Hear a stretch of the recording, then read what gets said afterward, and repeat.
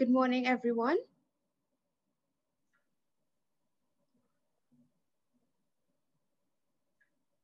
We are about to start. Hi, good morning. Good morning. We will start now. Senator, the Honorable Paula Gopi-Schoon, Minister of Trade and Industry, panelists, participants, members of the media, good morning. I am Simi Suraj, Research Strategist at the Ministry of Trade and Industry, and I would like to welcome you and thank you for joining us today for the Ministry's webinar, Digital Opportunities for SMEs. Pivot your business to the next level. Even before the pandemic, the Ministry of Trade and Industry recognized the importance and value of e-commerce for our businesses, especially our micro and small businesses. And over the last 3 years, we have been conducting training seminars as well as information sessions such as these to encourage and support MSMEs in adopting e-commerce. As we know, COVID has changed e-commerce as we know it, and that change is here to stay. We do not even sure how it will advance going forward. And while during the pandemic, we saw many businesses adopting a digital agenda to survive, we want our businesses to not only survive, but to thrive. And I can assure you that the ministry will continue to work with you to make this happen. A couple housekeeping matters. In the interest of time, all the questions will be taken at the end, and you can post these questions on the chat or the question and answer box. Without further ado, to open today's webinar, we invite Senator the Honorable Paula Gopi-Schoon, Minister of Trade and Industry, a true advocate for digitization and e-commerce. Minister Gopi-Schoon understands the need for digital solutions within business models across all sectors of business. In this regard, she continues to champion and encourage the adoption of digitization within business models to ensure longevity, competitiveness, and continued innovation. Minister. Thank you very much, Simi, and a very good morning to everyone. I'm very pleased to open this morning's e-commerce virtual event, which is one of a series of webinars being offered by the Ministry of Trade and Industry that promotes and encourages firms, especially MSMEs, to incorporate e-commerce into their business models. Today's initiative highlights a number of service providers which are facilitating this move for local businesses. And these platforms are providing entrepreneurs with an easy, quick, and reliable access to e-commerce. It is no secret that this COVID-19 pandemic has significantly impacted our way of life and reshaped the economic landscape. Globally, with increased border restrictions, there is a growing trend in consumer buying more locally made goods and services, and this is all over the world.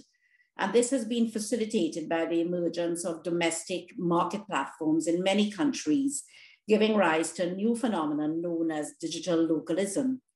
This trend was validated in a series of worldwide studies undertaken by UNCTAD, focusing on post-pandemic economic recovery in developing countries, which pointed to notable increases in e-commerce activity within countries.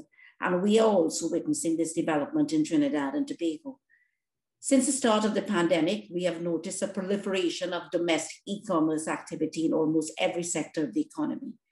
And for example, First Atlantic Commerce, the main payment gateway provider used in Trinidad and Tobago, experienced an exponential increase in the number of businesses using its platform to facilitate online payments, rising from 300 to 500 firms from May 2020 to May 2021.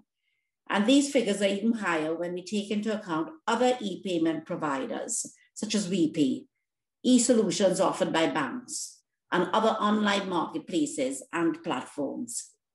With over 16,000 registered MSMEs in Trinidad and Tobago, this also underscores the significant number of firms that still have not implemented online payments.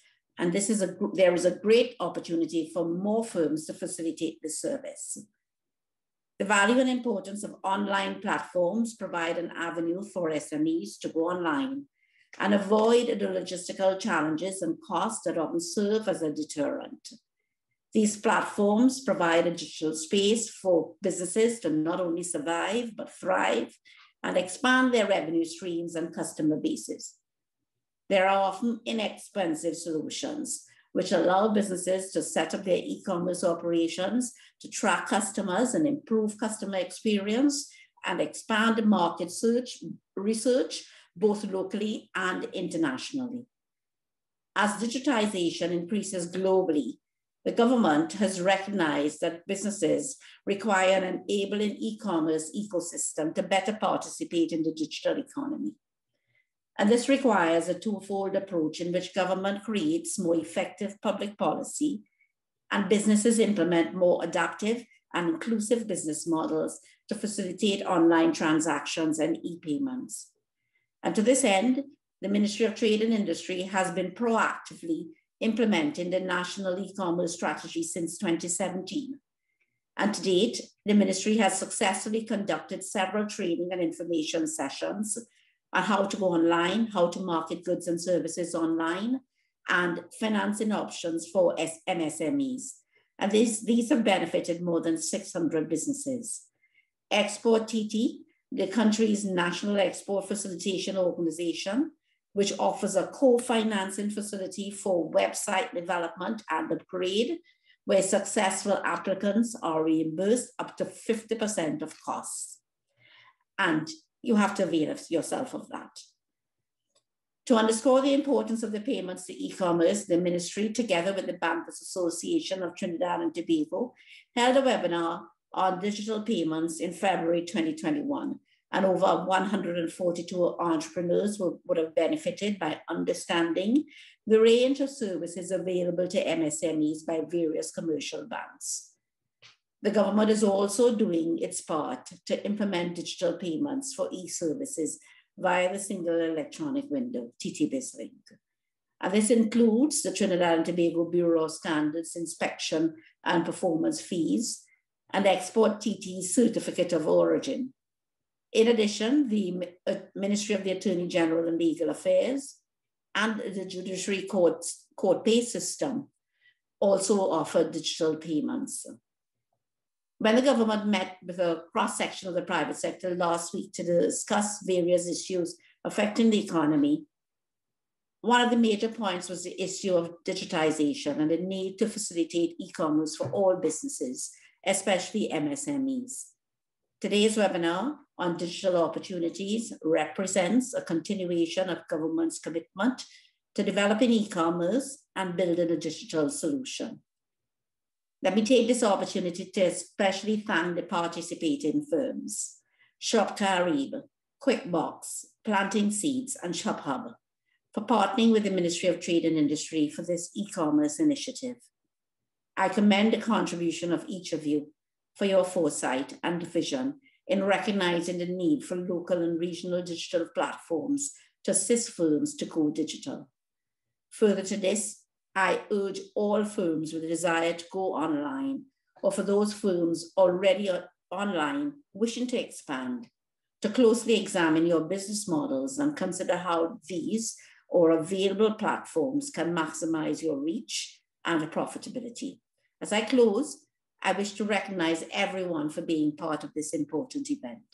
I am encouraged by the number of participants online, and I look forward to the insightful presentations and the stimulating discussions that will follow.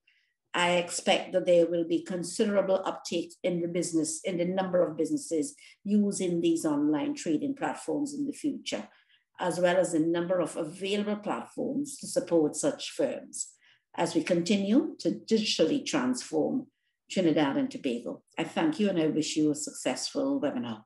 Thank you.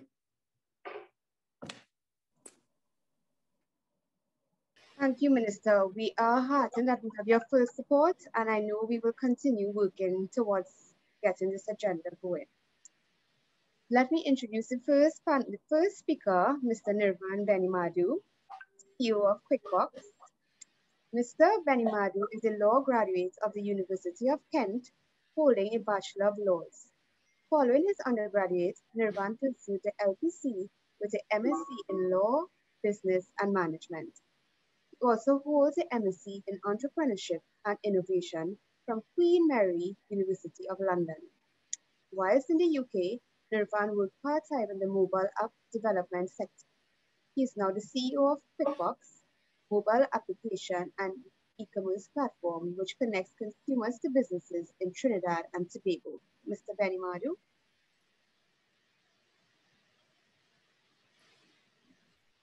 Good morning. Thank you, Simi. Senator the Honorable Paula Gopi-Skoon, Minister of Trade and Industry, fellow panelists, Ms. Pemberton, Ms. Mirage, Ms. Coltrus, members of the media, and participants, good morning. Firstly, let me say how grateful I am to be part of this discussion. Digital opportunities are fast emerging in a world that changes daily.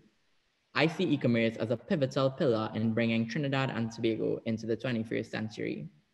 As we have all come to experience firsthand, e-commerce has quickly become a vital organ in the operations of most operations, irrespective of sector. Without a doubt, this has been catalyzed by the ongoing COVID-19 pandemic, which has radicalized every aspect of our lives. QuickBox, like most of these other platforms that are presenting today, was born out of a need for innovation, with a focus on building a reliable and safe bridge between customers and vendors. We are an e-commerce application and fulfillment solution, allowing small, medium, and large businesses to have a channel to readily sell goods, and on the other hand, to provide consumers with an easy-to-use interface from their smartphones. Regardless of the size of the business, we are keen on working with companies and individuals to digitize and get online easily and quickly.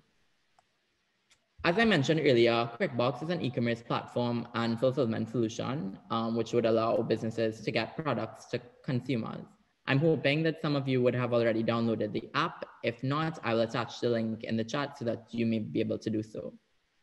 The product seeks to solve problems that exist in the market and provide an A to Z solution for businesses at an affordable cost. We consider QuickBox to be a digital mall at the tip of your fingertips and look forward to customers shopping for everything, regardless of whether it's grocery products, hardware items, gifts. We consider ourselves, as I said, to be a digital mall, and we have over 110 vendors and we're growing. I believe that it is extremely important to speak about COVID-19 as a catalyst to digitization in Trinidad and Tobago. I know the Honorable Minister mentioned it as well.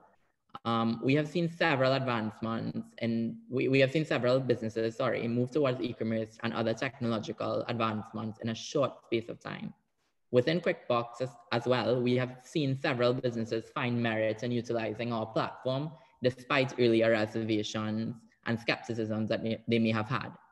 We have also been able to pivot from the pandemic and have learned tremendously about the market based on initiatives that we have taken, such as our Bringing Christmas Online promotion, our Mother's Day promotion, and most recently, the launch of our essential store to get much needed groceries and medical supplies to people across Trinidad and Tobago.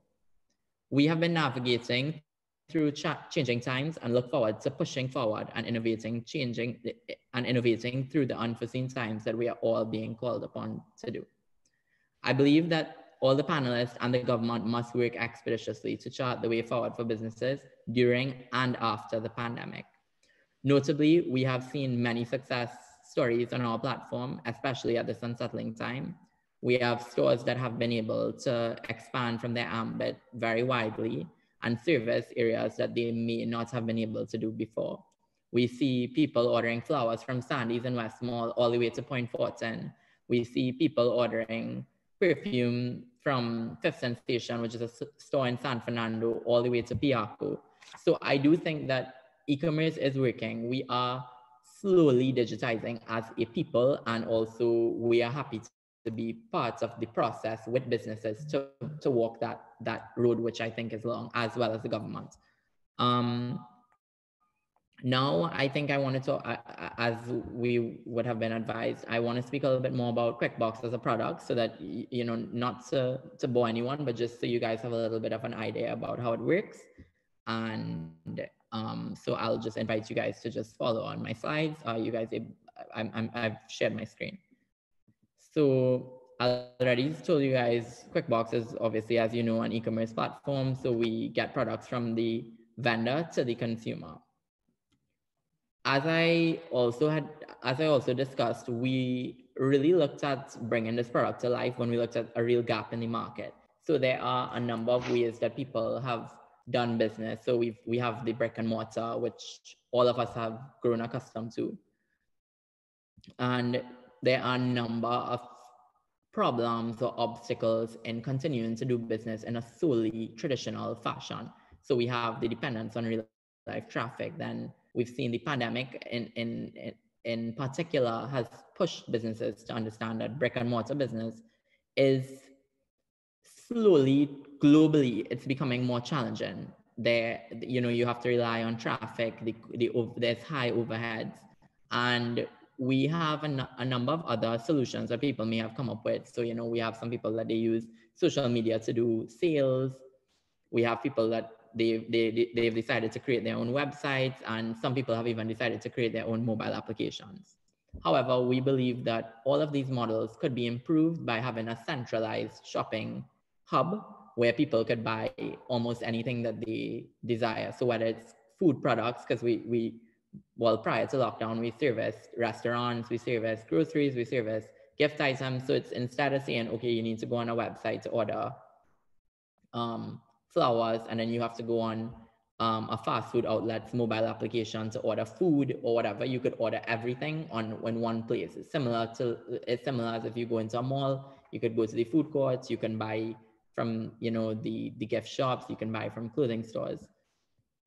So why QuickBooks? In essence, we allow customers through their phone. I'll actually show you guys the app just so you guys can you guys see. So this is the app on my phone. So we have different we have different categories, different stores. So you could browse nearby stores. Customers are able to fill their carts, search for products. You could search, and for a store, you could search for products. So it's kind of like we have a dual fold where people could access items. It's also secure online payments, and people can schedule their delivery, their collection, or their curbside. So we have 3 options that we allow vendors to utilize. Very quickly, I wanted to kind of show you guys how the app works, so you guys have an inkling. I think it's very important if you're going to get your customers to utilize a platform, you have to understand if it's going to be easy for them, is it going to be challenging? So we try to build a very simple and user-friendly interface. So firstly, it's just to register or create an account. This is what the home screen looks like. So you could see the different categories, and you can see stores near to you, search bar, the cart, and then your settings are all here, your profile, sorry. A store typically looks like this, where we have all the items, and then you can browse based on categories, etc. So it's quite easy to maneuver, and it's available both on Android and iOS. Then when you've decided what products you'd like to purchase, you just choose when you want it delivered, if you want it a curbside pickup, if you want it delivered, if you want, obviously at this point in time, most stores are not able to fulfill curbside or in-store unless they are providing essential services. So delivery is typically what is allowed at this time. You can track your order as well, so you know when it's, I think that it's very important to put power into the consumer's hand, and also to put responsibility into our hands. So when we take a product from a consumer, from a vendor, the customer is notified, so they know that the package has actually left the store. They are aware that it's in our hands, and that the driver is on the way, etc. Because I believe that is very important, so that the communication is there and it's open. Quickly, I would like to talk about how it works for vendors. So all vendors on QuickBooks have access to a panel.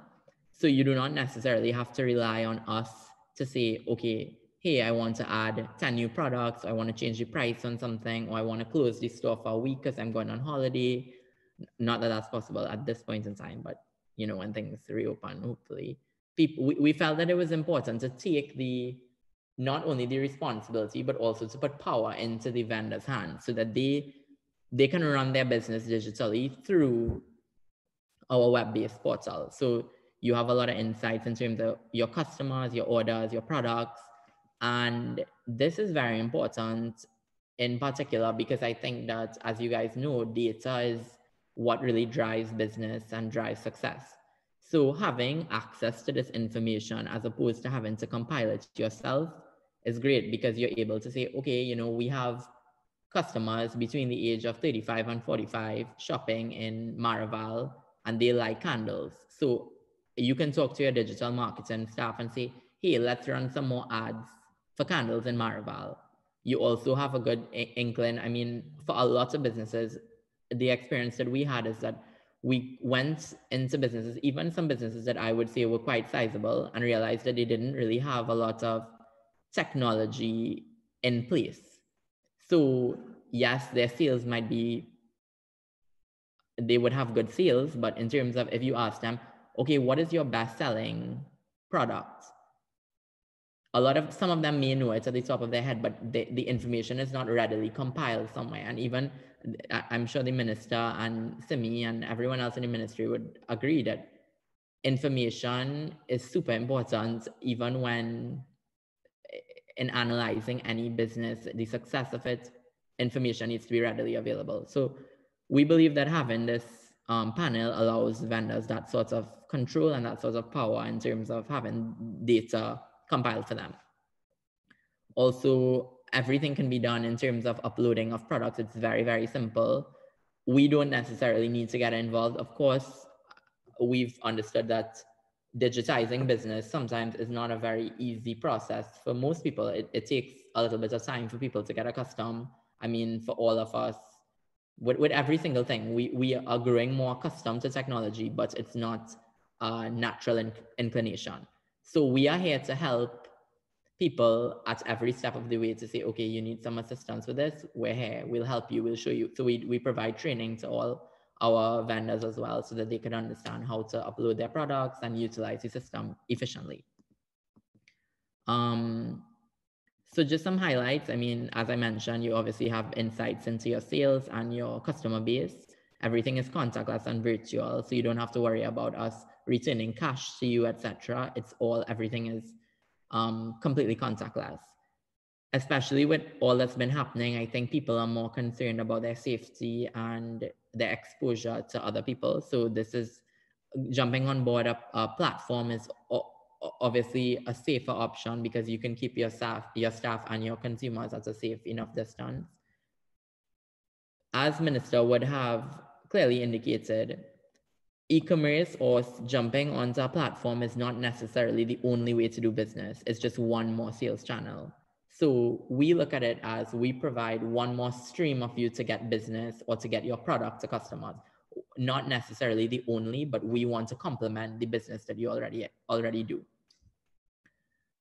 Also, joining QuickBooks and most e-commerce platforms, I believe, is almost like setting up a new store. It's that you have a virtual store that's being put in place for you, and it could all be managed by a lot less staff and less resources. So I think it's an economical way to grow your business without having to put out a large capital investment.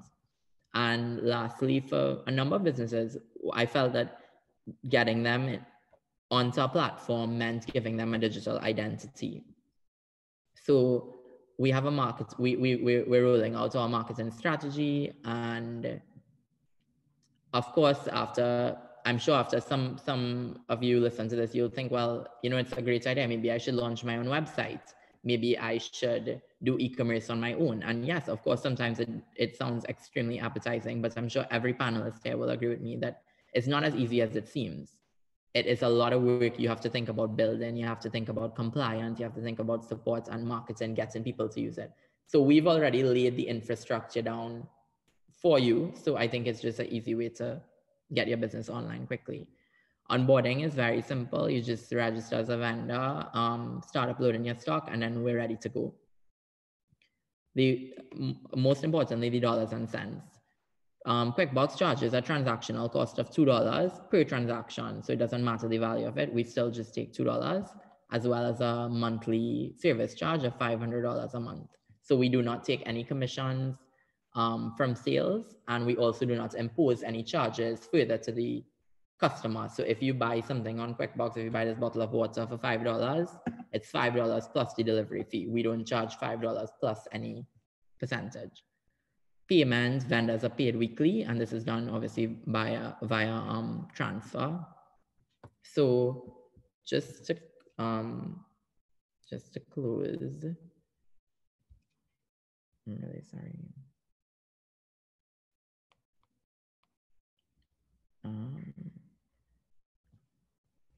So we believe that Trinidad and Tobago is ready for digital business. And of course, we're keen on seeing where the future takes us. Trinidad and Tobago undoubtedly needs to be thrust into the 21st century, and we are hopeful to continue to be a part of that. I'm very excited to keep working with the government to fully digitize the economy, and I'm extremely grateful to the Honorable Minister, Ms. Suraj, Mr. Mohammed, and the entire team for taking this initiative to get this conversation started. I look forward to your questions, and have a great day. Thank you, Mr. Benimaru. It was indeed an insightful presentation. Thank you. Next, we want to invite. Yes, Simi, Minister? I know you said questions at the end, but I thought, okay. And I can't state the entire thing, but I thought that last presentation by Nevan was excellent. I just want to ask him a question though. Nevan, you have been on this for quite a long time, I believe, maybe about 2 years. How long have you been involved in this? In terms of QuickBooks, we launched the product actually in December. So before. We're quite young. We're the new kids on the block. I see. And so how many vendors would you have? We have at the moment 110 and counting. So I think probably about 115, 116. Right. Okay. And I just wanted to understand where you are in terms of everything. So you're quickly developing.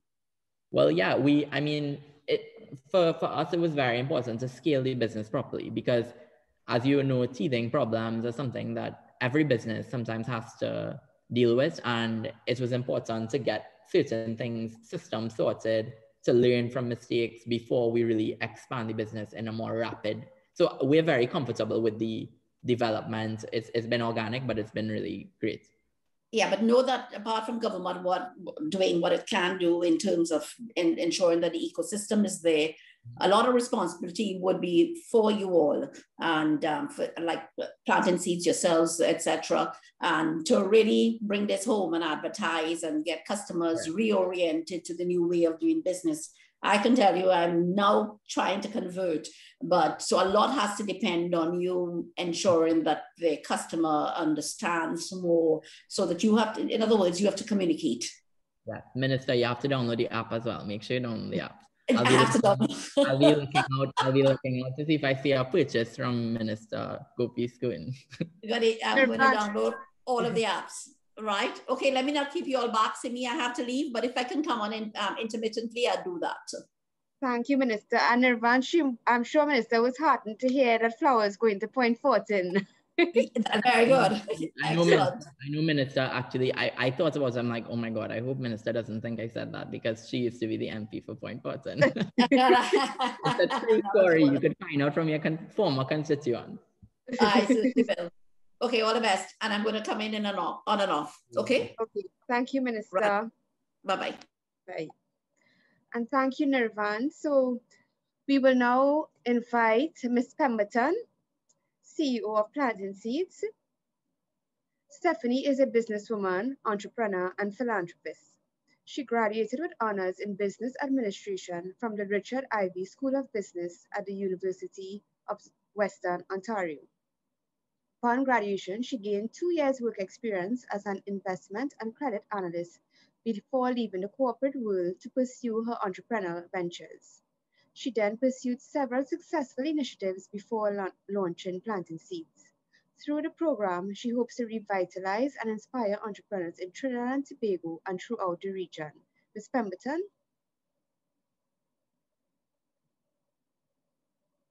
Hello. Hi. Okay, great. So hi, everyone. I'm just going to delve straight into the presentation. I'm sure that you can see, I just activated my share screen. I think the other presentation needs to come off first before I can activate mine. I'm so sorry.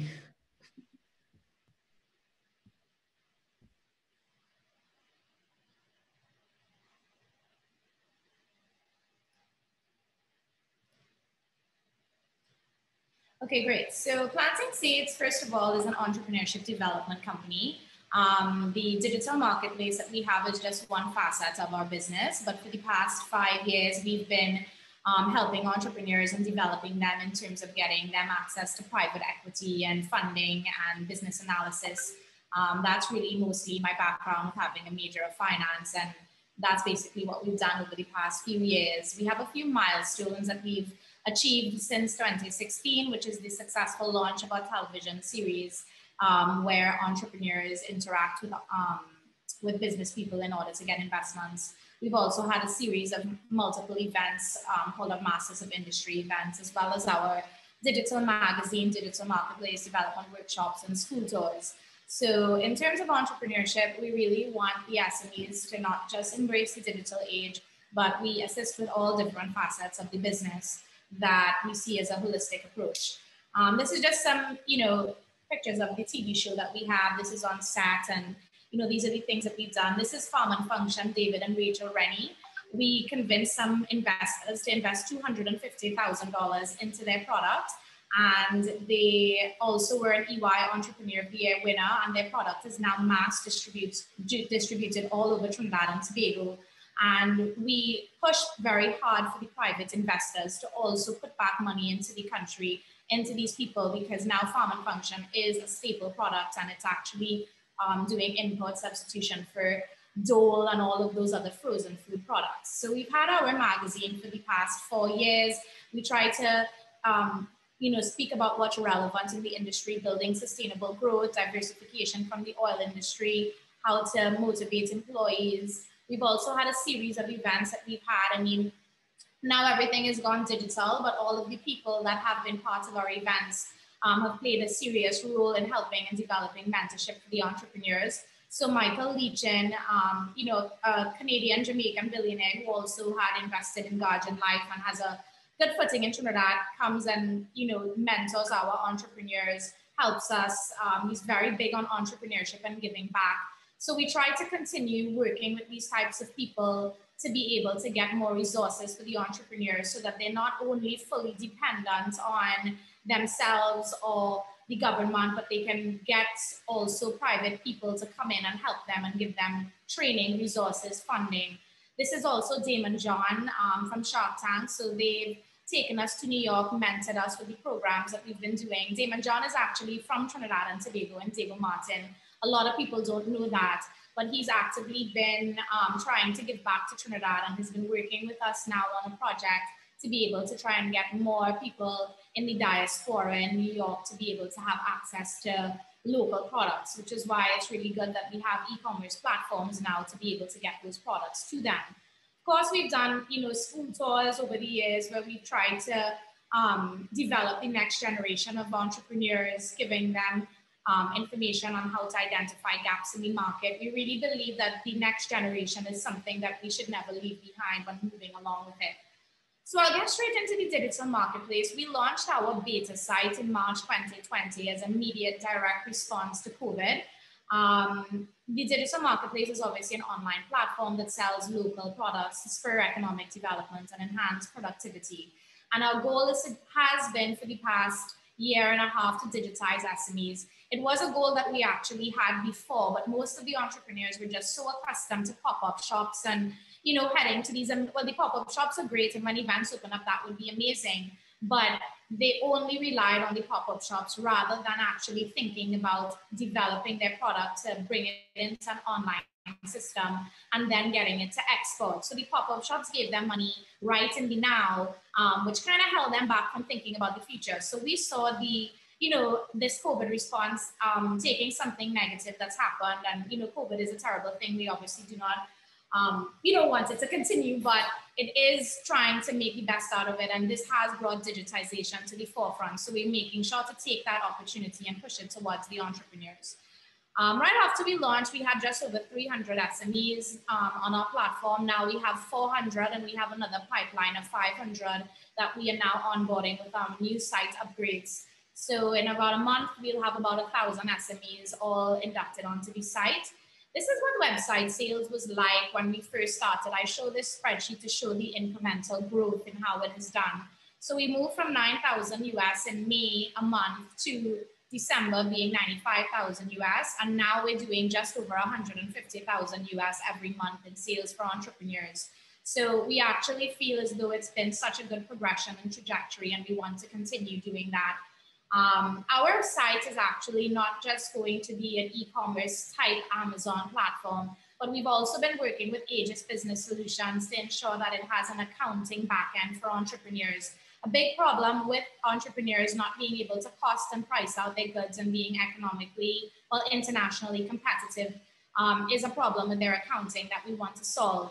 We're also going to be digitizing our events. So in the past, where we've had people like Michael Leachin and Damon John and all of these people basically coming in and mentoring, we're going to have a mentor algorithm app that continues to do that with digitization instead of the actual events, and obviously working with their supply chain management and grouping people together. So we found that because we've been able to get so many entrepreneurs together on the site, we've been able to purchase things for them at cheaper prices. So for instance, right now, people can get, instead of ordering 10 packages, they can order as a group and benefit from economies of scale, which is now going to be able to help them become more internationally competitive as well. So this is basically, I'll get into the website, but I like to show people what our strategic goal and vision is so that they can understand what it is that we're trying to create. A lot of people come into the market and say, I'm going to do this for SMEs or do that for SMEs, and that's all great. But what we want to make sure is that they actually get the benefits that we're putting out there. And that's something that needs to be developed over time. And it's something that we've been actively doing for 5 years. I'm sure a lot of you all have been doing that as well, which is great. So our first goal was to create a network, which is what we did with our TV series, magazine, business network events, and with the digital marketplace. Now we are on the stage. This is our strategy house. We're on the stage of the second side, where we're now organizing and helping with their financials, working with their supply chain and developing the network. Then after the network is actually developed, that's when you can start extracting value from the network, doing sales commissions, helping them with marketing campaigns, distribution, channeling. But we're definitely not there yet. We've reached still at our developing network stage because we want these people to be able to actively make money before we take any kind of sales commissions or anything like that. So we have such great businesses that we've been working with that have gone from little minimal sales to a lot more, but they still don't have their trademarks in place. They still don't have their financials done. They still don't have a lot of the business operational flows that are needed, so that when we launch an international campaign, if somebody orders 1,000 products from them, they may not be able to supply because their business hasn't been organized to do so. This is basically our execution timeline for our new site upgrade that we've had. You don't have to include the prices. That's the funds that we had to raise to do the new website upgrade. But I'll show you a little bit about the new look.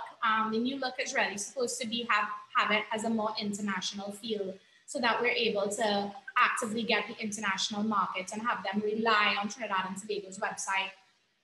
In 2020, we won the Chamber of Commerce Award for the digital marketplace, and we've also seen a great need for help in Tobago. So right now we have an operation in Tobago. Tobago entrepreneurs are amazing. They are great at graphics, they're great at design, they have their products ready. And a big problem is getting the goods in between Trinidad and Tobago. People felt as though they couldn't do it. So with our platform, it doesn't matter if you're in Trinidad or Tobago, you still get free delivery in between the two countries. Well, not even countries, islands that are as one, so that people don't have a feeling that products will be more expensive if they buy a Tobagonian product. Or Tobagonians don't feel like it will be more expensive if they buy from a Trinidadian product. And we've actually been able to really help this trade and kind of work with people on that. We also have a cold storage distribution, and we've connected with DHL. I know a lot of you might have done that as well, where you can now help the entrepreneurs to do their international orders and deliveries. We prepare all of the airway bills and everything that needs to be sent out. And that's basically where we are in terms of the platform. In terms of the service itself, we've also recently acquired shares in PinkCab. So PinkCab is another technology-based company, except it empowers women and it only hires female drivers. So we're doing about 2,000 deliveries a day now, and with this new collaboration with PinkCab, we have been able to expand the level and the swiftness in which we're able to do deliveries. All of the deliveries are done by us, and we execute them between Trinidad and Tobago. Same kind of thing. We don't take commissions on products, and we get them to and from the customer. They all get their individual drivers. Everybody is prepped for, COVID restrictions and COVID response, and all of the drivers have been all trained. And, this is also a great new partnership for us that we're proud of, because it's also taking another technology company that can also expand in Barbados. So our next step is moving with PinkCab in Barbados to be able to offer that product and service, where we have not only regular drivers that come in under our umbrella, but empowering female drivers and being able to allow them to get job opportunities in a time when jobs are really, really needed. So it's been pretty amazing as a female entrepreneur. It's been so nice working with like all of these ladies now with PinkCab. So it's been really good. Normally I have to work with all the men, and so it's great to have just this, and women are so organized. I just have to say, they get in those packages out, they're ticking off. I mean, it's really good. So we have, a couple of hundred people under the PinkCab side, and we've been able to create really good employment there, and we're really happy about it. This is just a sneak peek of what the new site is going to look like. We've taken a more technology-oriented approach, because we're trying to really actively captivate that international market, and this is what they're accustomed to. So with the new site upgrade, it'll have obviously all the other features that I just spoke to you about, and we're now transitioning our vendors onto this new one. It also has the ability for them to connect with international distributors, and we also do a lot of distribution to grocery stores. So the small businesses that give trips to grocery stores, it's normally really expensive for them. But through Planting Seed, we've been able to make it much cheaper. And together, they pool together resources, and then we send them out with panel vans and do our weekly grocery runs. So we've been able to reduce the cost to the SME for distributions in grocery stores. And hopefully with the new site, we will now be able to increase the distribution internationally as well for the entrepreneurs. So that's basically about it. I mean, we have, it's very easy to sign up for Planting Seeds. We have a subscription of $400. Again, free delivery nationwide. We've been delivering through the entire country. I mean, I never knew the country as much as I did now. Like, I knew how to get all the way from Moruga to Labre to Princestown. We've zoned it all out. We're going to Toco.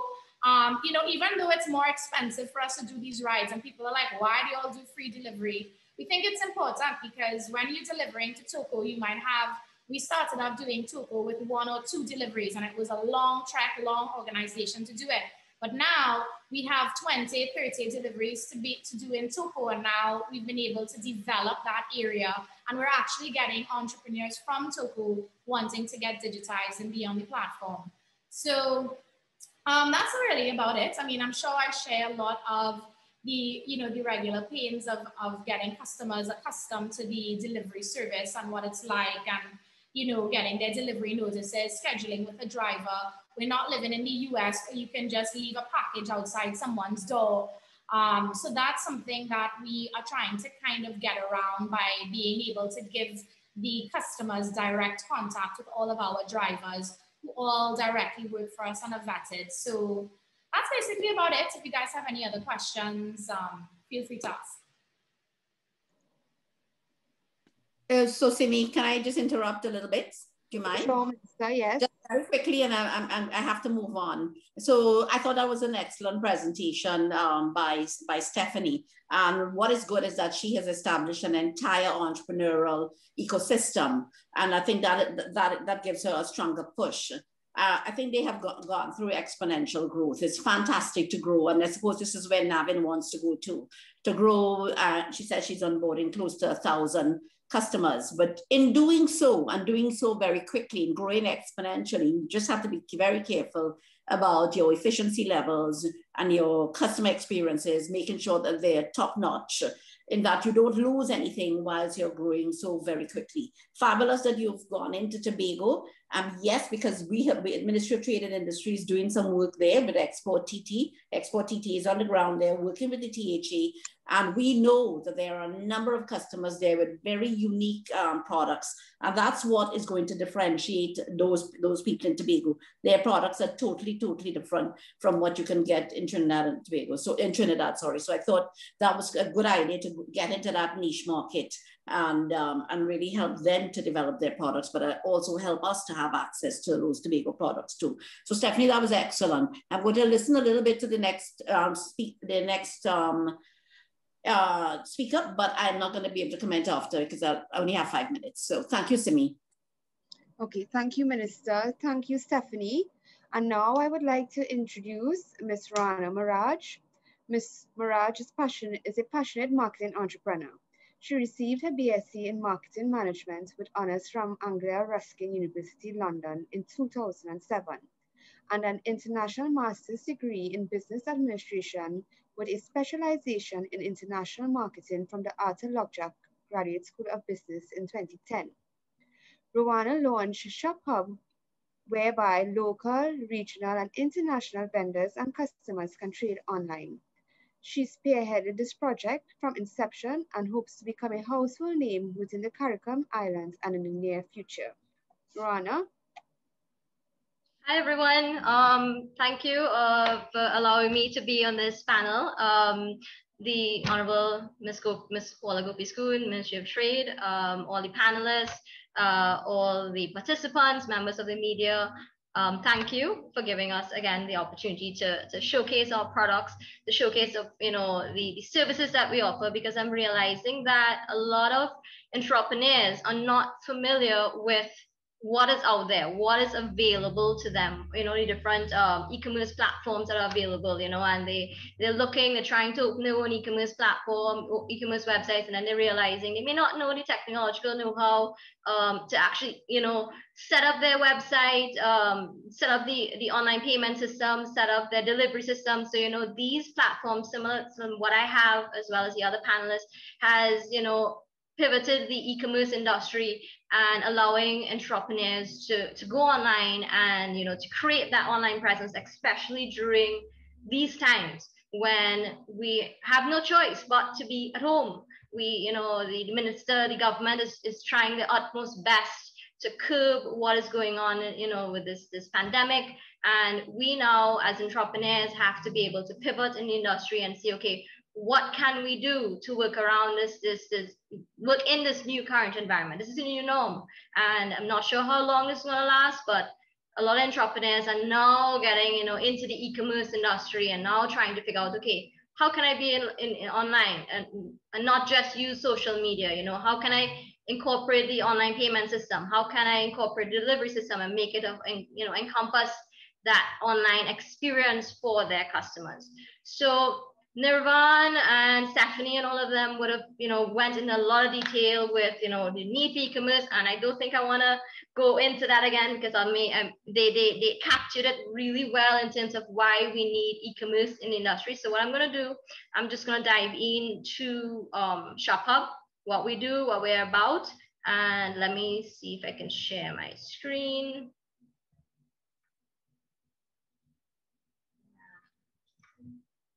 There we go. Are you all able to see? Yeah? Okay, so normally when I meet with entrepreneurs, because I am heavily involved in the business, I build this from scratch. This is my baby, and I go up with all my sales reps, to meet with entrepreneurs and get them on board with the website. And normally there are 5 top questions that entrepreneurs will ask me. And it's, okay, first, tell me about ShopHub. What do you do? What are you about? How does it work? How much is this thing going to cost me? Because I'm a young entrepreneur. I'm now starting up. How much is this going to cost me? how do I register and why do I register with ShopHub? Because, you know, there are a number of different platforms, as you can see. Why do I register with ShopHub? So what I want to do, I want to answer those questions, you know, as detailed as possible. So at least you get all the information about the platform and what we could do, you know, at a glance. So the first question, tell me about ShopHub. ShopHub, similar to the other panelists, we are e-commerce marketplace where vendors and consumers can buy and sell online. We do a wide range of categories. You know, anything once it's legal, we sell it. Products, services, we do wholesale and retail. Wholesale vendors have the opportunity to set up their wholesale platform, so you can do business to business transactions as well. You can do retail for normal retail entrepreneurs. We ship, customers can, you know, come online, they can shop from different vendors, make an informed decision, so that no longer you have to go walking through the malls to find a product, to find a gift, find a Christmas gift, Mother's Day gift and whatnot. You can go online, see like 10 or 20 different vendors who sell the same product, be able to compare, do the price comparison, product comparison, and make an informed decision. So essentially, as similar to the other platforms, we're a marketplace, we're an online mall, as you would call it, where you can shop online and select the products that you're most interested in. Second question is, how does it work? So I want to take it from two angles, one from the vendors end and one from the customer's end. So it's very simple for the vendor. You can register online, go on the homepage of the website, register online, and you are approved immediately. You can start selling today, you register and you start selling online immediately. Once that happens, you're redirected to your vendor dashboard. It's automatically created and you can begin uploading your products. If, as I mentioned before, some vendors may not know or may not have the technical know-how as to how to upload the products. We offer free training to all vendors so that they can, you know, fully utilize the platform with all the different features that we have on the site. Vendors can upload and download their products to the website. We provide as well a microsite page, which is your home page on the main website where you can showcase, you can customize that page to show all the products and services you're selling, put up your advertising, put up your banners onto the website, and you can share that specific URL to your customers on your social media, you know, on your advertising or whatnot, so customers can go directly to your page and shop for your products. Vendors has the option to sell either retail or wholesale on the platform. In terms of the customer's end, how it works, again, customers, I mean, this is not new to the industry. I normally say that we are playing catch up.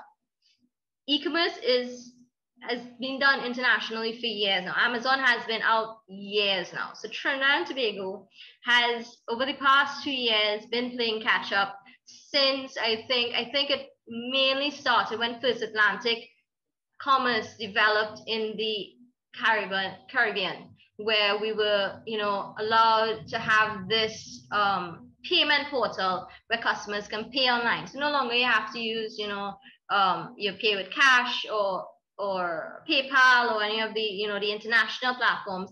But now we have First Atlantic commerce. So that, I think, is what pivoted the industry into, you know, going fully into the e-commerce avenue.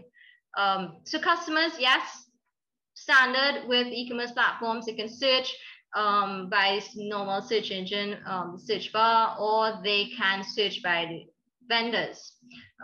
Customers can get their products delivered to their front door.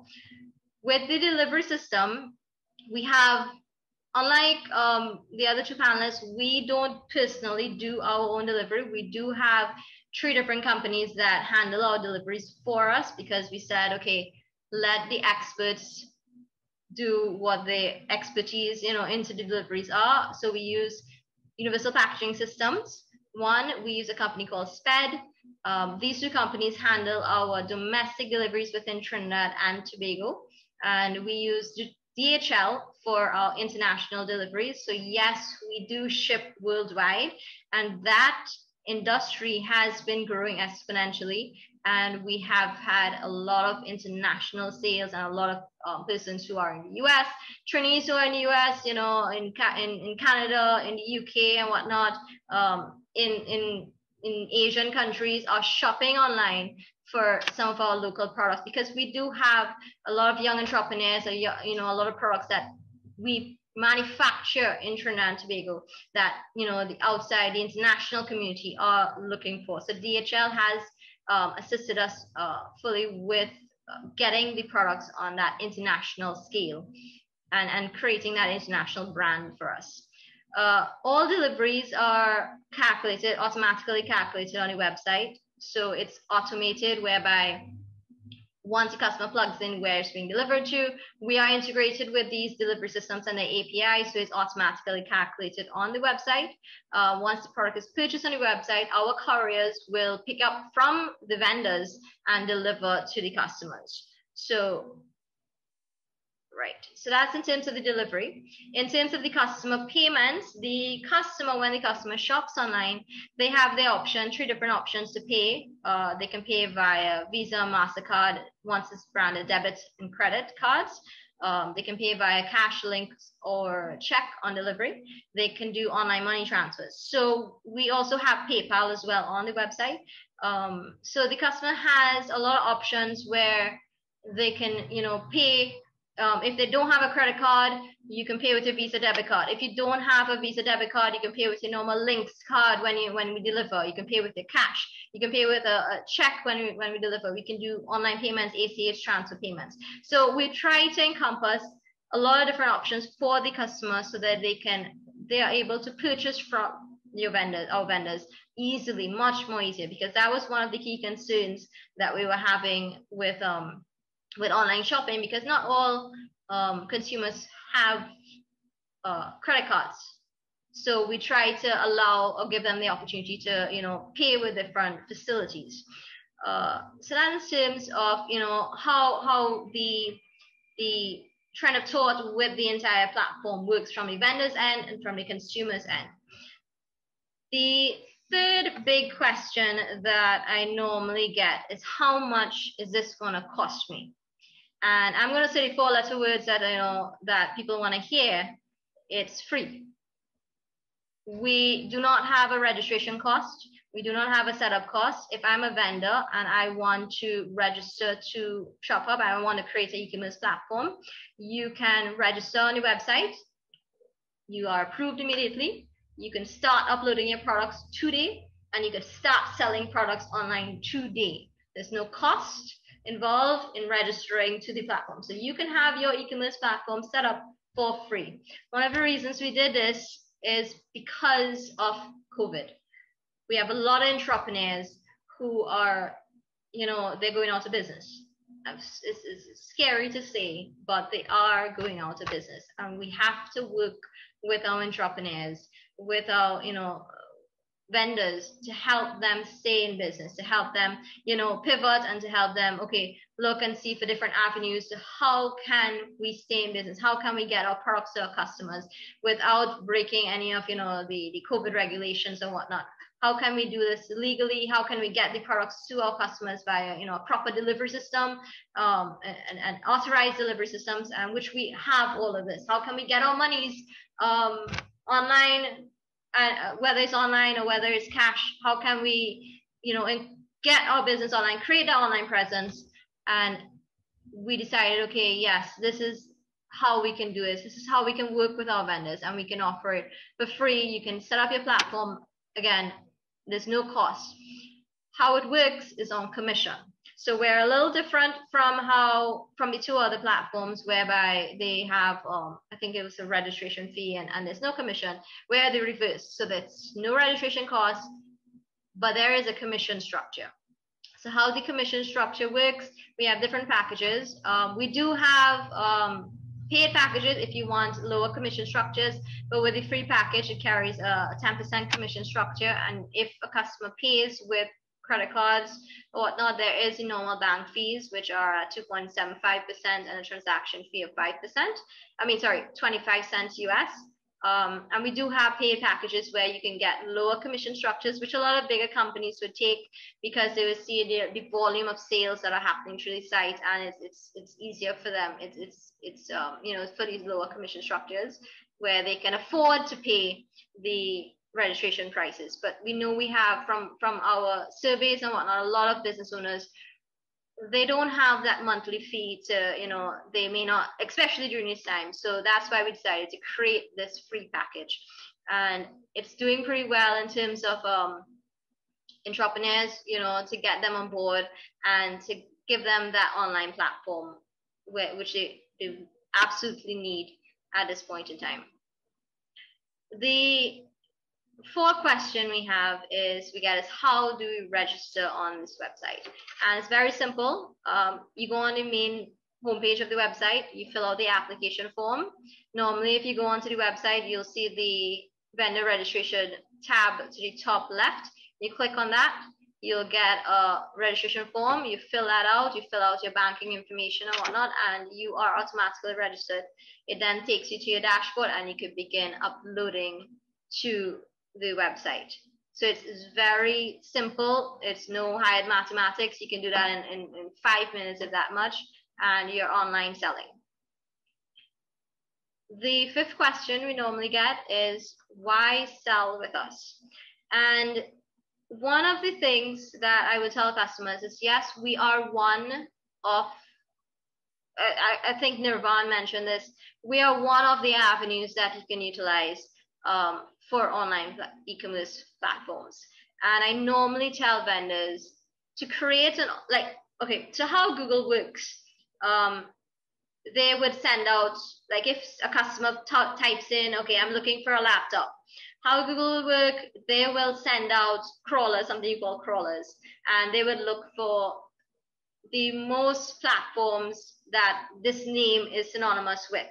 So say, for instance, I have electronics store, and I register with 5 different platforms. I'm registered with QuickBooks, I'm registered with ShopHub, I'm registered with Shop Caribe, I'm registered with the other one, Planting Seeds, and you have your social media platforms. Google now will identify, hey, this is a reputable business. They register with these 5 different platforms. People are shopping online, they recognize, and they will bring your website to #1 on Google listing. And I would normally tell vendors, it's not just one platform you have to register with. You have to register with everybody. Create those different avenues for sales. And this could only benefit a business owner because you have now 5 different avenues for sales to come in. So think of it like you have 5 different outlets. One in South, one in, San Fernando, one in Port of Spain, one in the East, one in every, wherever. You have 5 different outlets, but it's online. And you have 5 different avenues to bring in revenue. So this can only benefit an entrepreneur for, multiple avenues to bring in revenue from. So what I want to just go in quickly is, why do you register with us? 1, it's free. So they have nothing to lose. It's free. You can go on site now, register, you set up your online platform, and it's no cost. No cost to any young entrepreneur who's coming out of school and have some products that they want to sell. They can go onto the website and upload, and they can start their business. And I've seen a lot of that happening. Young persons who are out of school, or some maybe still be in school, they register their business and they come on the website and they start selling, and they do really well in terms of getting their online presence and selling their products and having that avenue for business to shop with them and creating. Because what happens is that you not only have your target market within, say I'm in Port of Spain and I just have a retail outlet in Port of Spain. Your target market reaches the entire Trinidad and Tobago and worldwide with our platform. It's Trinidad and Tobago, throughout the Caribbean, throughout international. We ship worldwide. We have our search engines advertising worldwide, so you can get those international customers. You don't have to be confined to Port of Spain or Trinidad or Tobago. You can sell your products internationally, and that is one of the main benefits, major benefits, and it's of registering with this free platform. Vendors have a microsite, as I think I was mentioning this to you, so it's like a smaller e-commerce platform within the major website of ShopHub. We offer free training to our vendors to upload and download the products. You get free advertising on our homepage of the website. You can advertise on our featured products, today's deals, weekly deals on the homepage of the website. You can take advantage of an extensive marketing campaign, with digital marketing. We do promotions on our social media, TV, radio, press, YouTube videos. We have multiple payment options for customers. So I know a lot of customers will, as I said, do not have the opportunity to do not have a credit card, but they can pay with the different features that we have available. We have an automated delivery system, so built-in delivery system. So you don't have, as a vendor, you don't have to actually deliver the products yourselves. You can utilize our delivery systems. We have an integrated banking system. We bank with First Citizens Bank, who I would recommend to anybody, First Citizens, any person who's getting into e-commerce, any young entrepreneur who's setting up their own business. First Citizens Bank, in my experience, has been one of the top-notch banks out there who are spearheading the e-commerce industry, the e-commerce environment for online payments. And they work well with you. They help you every step of the way. So even if you don't want to come onto a platform like ours and you want to create your own website, I would recommend to anybody, First Citizens is your way to go.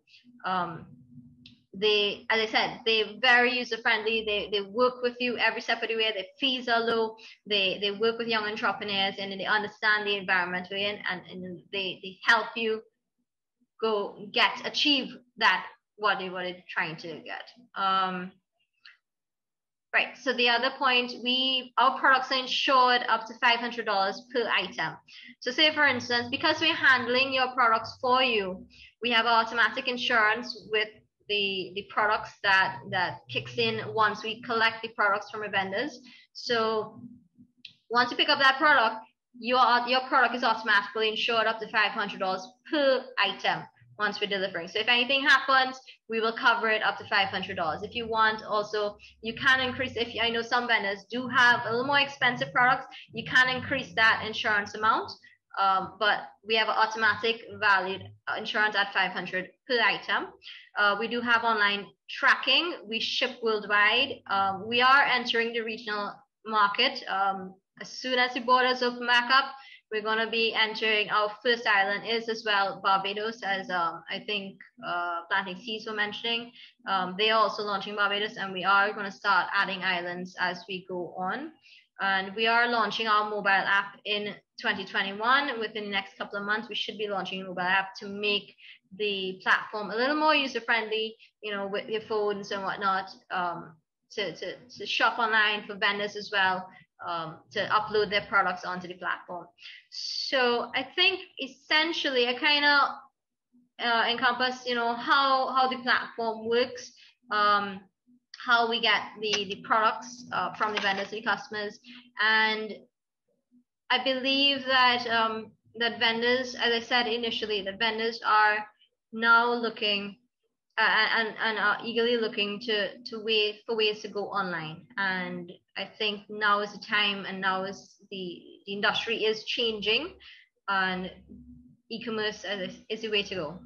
You're seeing a lot of companies, as you can see, we have 4 different panelists online with us right now, and I'm sure there are a lot more e-commerce marketplaces that, other than the 4 of us who are here right now, who are doing similar.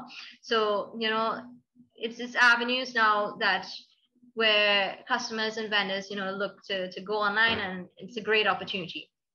So I think that is it for me in terms of, what we do. And if you have any questions, feel free to let me know. Thank you very much, Roanna. We do have a couple of questions for you, but Sure. we'll take them at the end, Sure. in the interest of time. Sure. So now I would like to invite Ms. Roxanne Coltrus. Roxanne Coltrus is a digital entrepreneur who has been involved in communications, animation, tourism, and e-commerce. Over the last 20 years, she has witnessed the growth and development of digital economies with strategy-level involvement in the animation sector as a co-director to the Anime Carib Festival.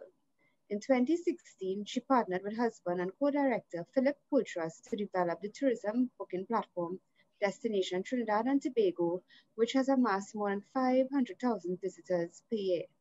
In 2020, she became the managing director of ShopCarib.com, the ultimate marketplace for Caribbean-made products with more than 150 vendors and 2,000 products.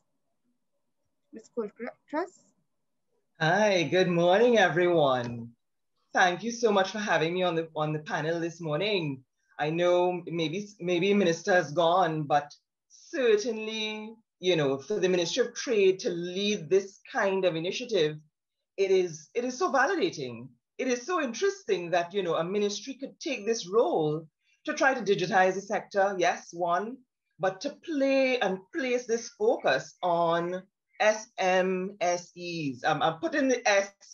I realize you left it off in terms of just medium, but really it's about an entire initiative. It's an entire cultivation of entrepreneurship in the region. And I'm so impressed about that. In fact, my panelists, wow, a phenomenal group of people who are risk takers. That's what you've done. You've taken a risk that is just phenomenal. I congratulate you, each of you, on the steps that you've taken. The motivate. I mean, you have to be so self-motivated and so self-driven to get into something like this. So to tell you a little bit about ShopCarib, we are our focus is Caribbean-made products, the best Caribbean-made products. We're an e-commerce platform, and our focus is on art, craft, home, beauty products, jewelry, and fashion. Some core areas, making them available for sale locally and internationally at the click of a button. Some of the key things for us are that we have, yes, worldwide shipping, just as our other panelists, and DHL. I want to make a special note about DHL. They have really stood up and come into fill the gap, allowing us to get these products out there internationally. We have a rate that actually starts around $19.95 US. Now, some of the larger e-commerce platforms worldwide do what? Free delivery. We'll get there, right? Once we get our numbers up, we'll get there, don't worry. But this is where we're at right now. DHL has come in as a partner to ShopCarib, and we can start delivering things from $19.95 US. Similar to our other panelists, we have fast delivery throughout Trinidad and Tobago. And our focus area again, Caribbean-made items. So I'm Roxanne, and my background, you heard it from the bio, takes us through animation, tourism, communications, marketing, PR. But one of the key things to me has been my love for artisan-made products. I think that is the key to it all. And when we started doing our research to see how many small and medium-sized entrepreneurs there were doing handcrafted, handmade things in the Caribbean, we were blown. My mind was blown in terms of how many people were out there doing these intricate, authentic handmade things. And this is from fashion, art, craft, jewelry, candles, you name it. So we wanted to give that area a focus. My partner, business partner, and in private as well, my husband of 22 years, Philip, is actually on the technology side. He understands the backbone of the web development and the e-commerce side. He is actually, and together, both with backgrounds in economics and innovation and entrepreneurship, we see that this is the group of people who will turn this economy around. We keep hearing the different advisors out there talking about how the economies are slowing. We keep hearing, okay, our oil and gas money is running out. So what are we turning to? And for us, we think we need to turn towards the entrepreneurs, turn towards those persons who are by the sweat on their brow, by their efforts every day, are making things happen. They're creating. And so I wanted to give you all a glimpse of some of the vendors who are on ShopCarib right now. It's a wide list. We have more than 150 vendors, but we're talking about authentic Caribbean-made things. It's fashion. It is candles, and even Galton Marie, and even our other candle makers. They do things that are, in the essence of it all, it's Trinbagonian, it's Caribbean.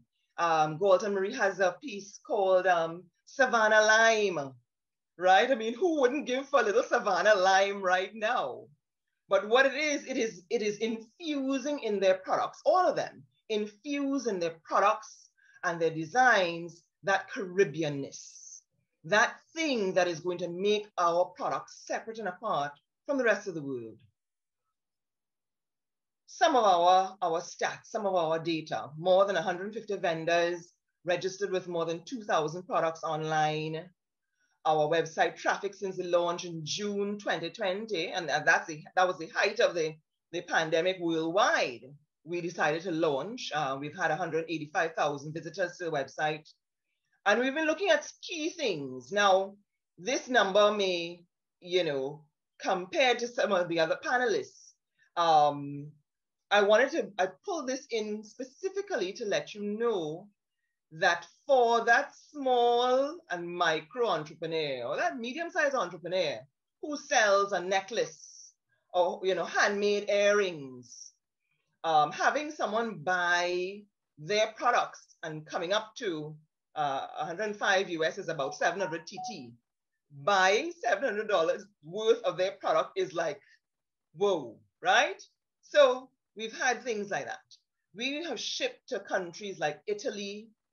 Just today, we have another package going out to Italy, Australia, UK, Guyana, Jamaica, Barbados, USA, and of course, Canada. We do paid promotions to drive customers to the website, and this has resulted in an increase of 88% on items purchased. And of course, we do promotional campaigns for Christmas, Black Friday, Valentine's, Mother's Day, etc. Very, very critical for us. And how does the vendor benefit? The vendor benefits from access to international markets. So their foreign customers can see and I'll tell you from our stats, seeing the things, we have people who visit items 3 or 4 times before they actually buy it. So seeing the item, flipping through the images, flipping through reviews is very, very important for our international customers, and then they purchase. So similar to our colleagues on the panel, yes, we accept credit card payments via First Caribbean online credit card facility. And that is, of course, managed through First Atlantic Commerce. So you're talking about a lot of layers of security when people put their banking information in. We provide our vendors with international and a local delivery system as well. And what this does is that it alleviates the burden and the costs associated with having to source the capital to achieve your own website. Yes, critical for us.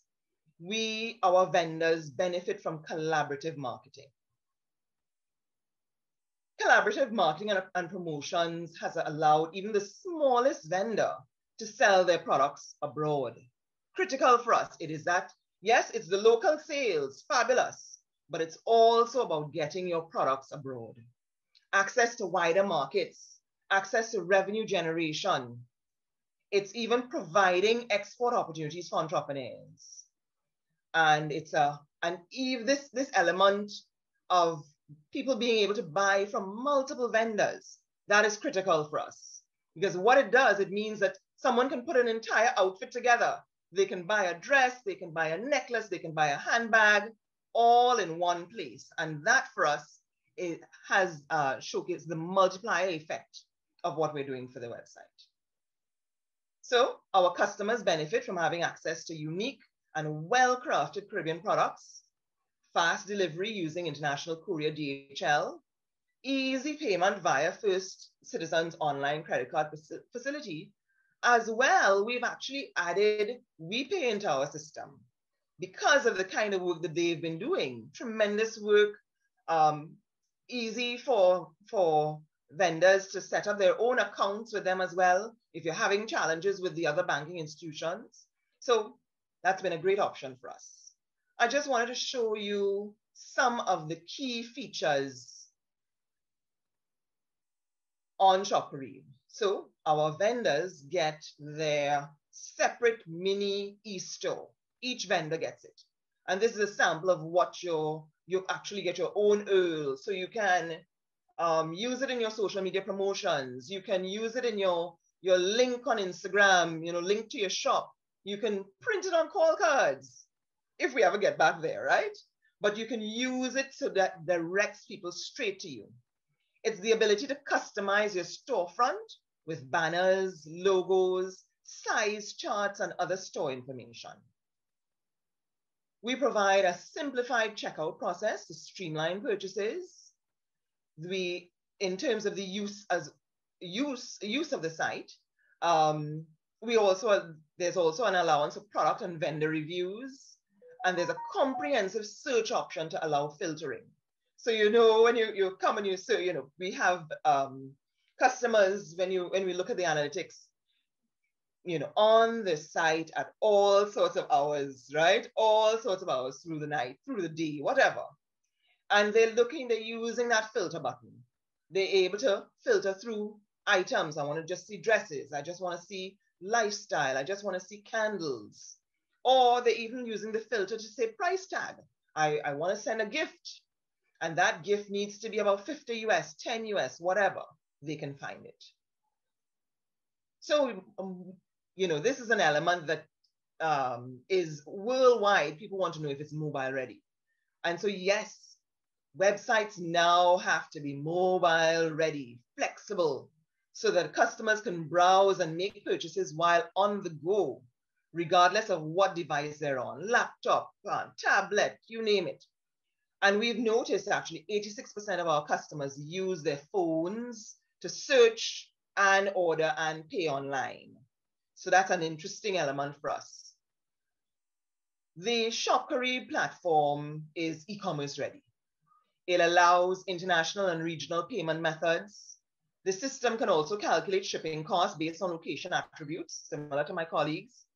It also allows vendors to offer coupons and set sale prices or discounts on products. So as I mentioned earlier that we do quite a lot of promotions.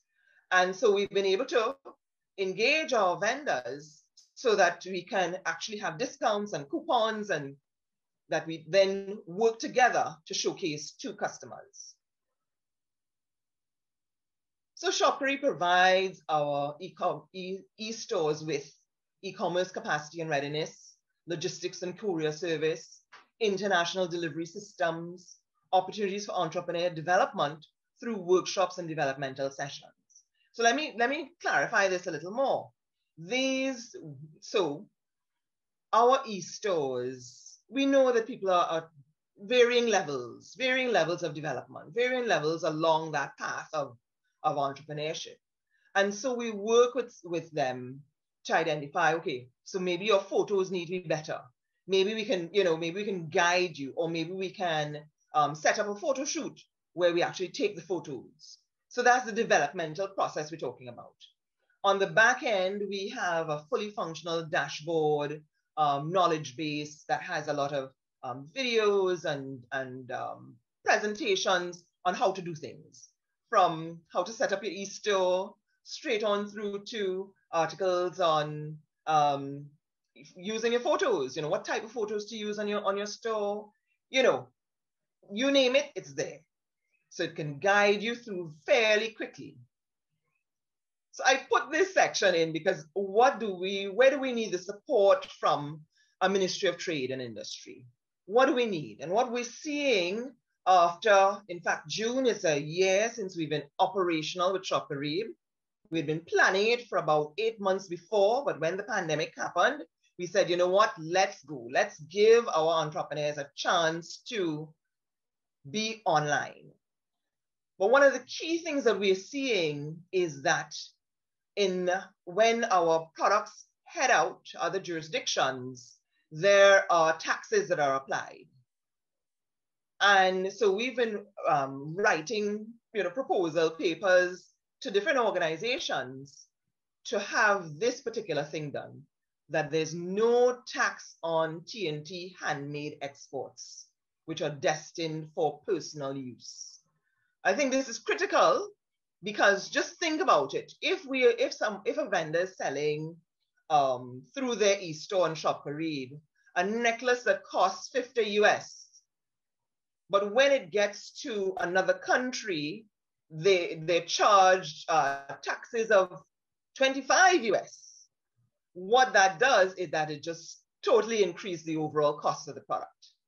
And so the customer may buy it this time, they may pay the tax rate this time, but it's going to reduce their willingness to come back and shop.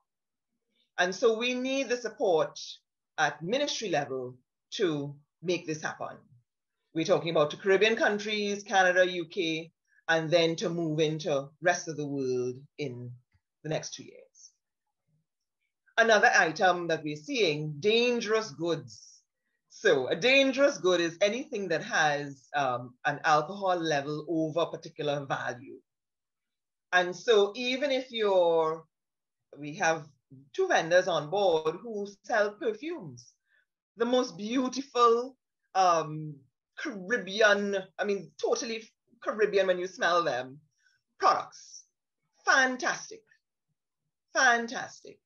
But because the alcohol content level is of a certain percentage, they can't be traded easily. And so things like that, if that's going for personal use, if it's a bottle that is an individual bottle being sold, we need to have some conversations where that can be allowed. This third element, easy access to US dollars for small entrepreneurs. Because, and of course, across the economy, everybody's crying for this, right? Any person who's manufacturing or producing things that need raw materials that need to be purchased abroad has this concern. But I'm trying to stand in the gap for the small and medium-sized entrepreneurs, because a lot of their notions and the raw materials for their e-stores are imported. And then they add value to it and transform it into something else. But what we're talking about is that those notions, those buttons, zippers, leather, they need the support there. So today I'm offering a sign-up offer. We have a setup fee that is charged. In fact, I'll tell you, in our first startup, we have done about our first 100 vendors came on board free of charge, absolutely free of charge. But we do charge a 20% commission, and that 20% commission allows for our payment gateway transfers. It allows for our marketing, because we spend quite a bit on marketing in terms of getting the products out there, getting people to see the site, getting people driving traffic. So we do charge 20% commission, but call me today to sign up if you're interested, if you are eligible, if you're approved, and we can make some very special things happen for you. So we need the encouragement is for you to be ready to sell online in no time. You can come on board, take a look, grab off these 2 links here, the vendor registration link. So just on the Shop Carib homepage, just at the top, we have 2 links, vendor registration and then the vendor FAQs. Lots and lots of questions there, lots and lots of information.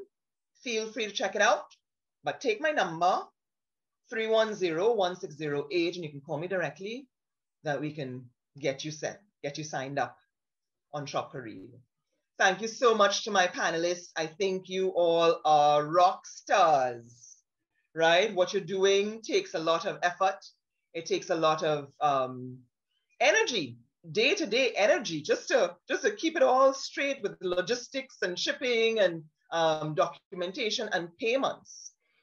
Similar to my colleagues, everything is online. We pay our vendors online. Once the product gets to the customer, 3 to 5 working days, money hits your account. You don't have to come and pick up a check anywhere. we're trying to make life very, very easy for entrepreneurs. Entrepreneurs have so many things going on, so many things to do that at Shopkery, we are here to assist, we're here to help, and give me a call.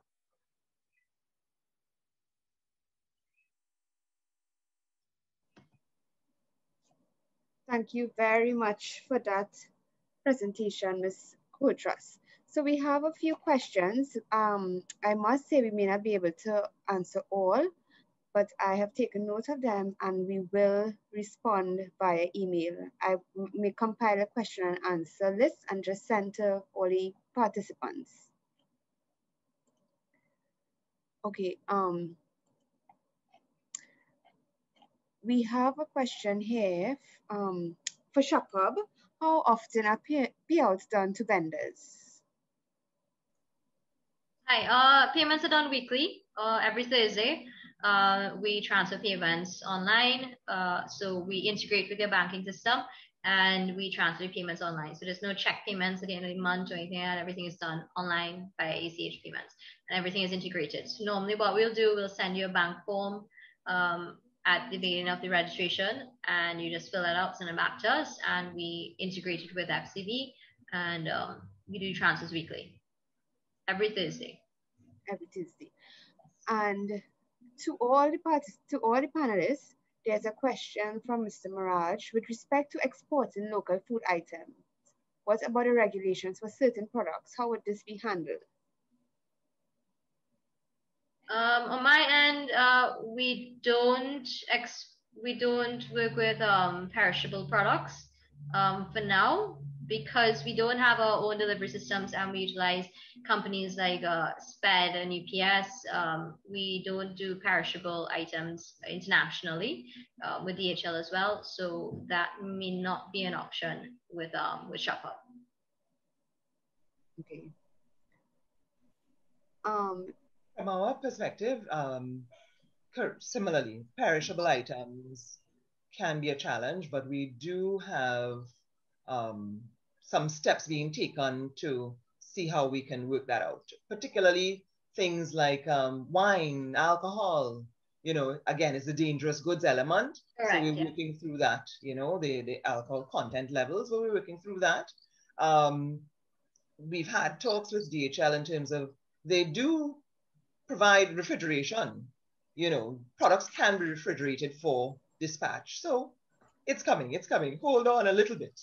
Yeah, and our end a little bit on that one. So we have commercial fridges and freezers at our warehouse, and we've also gotten all of our food badges for all of our drivers. So at Planting Seeds, we definitely do the perishables. All of the frozen goods and frozen items are done on dry ice. So that is another one. Of course, perishables are always challenging, but we've been doing them for a while and I think we have the formula for it. Once, I think the warehousing that we have and the commercial chillers and freezers really help us a lot with executing those. Okay. And for me, we don't export anything at the moment, so it's all just for local distribution. However, we are also equipped with the necessary, well, as you guys may know, we also transport prepared food and stuff like that for restaurants. We have a number of restaurants that are signed up with us. So we have the appropriate cooler bags and we have the drink holders, we have the refrigerated boxes, etc.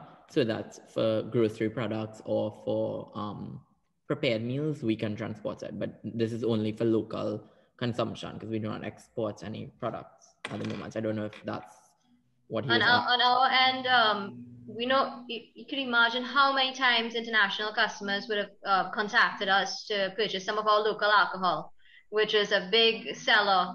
We do have local wines, local alcohols on our website, and DHL handles our delivery, and as Roxanne mentioned, it is a dangerous goods.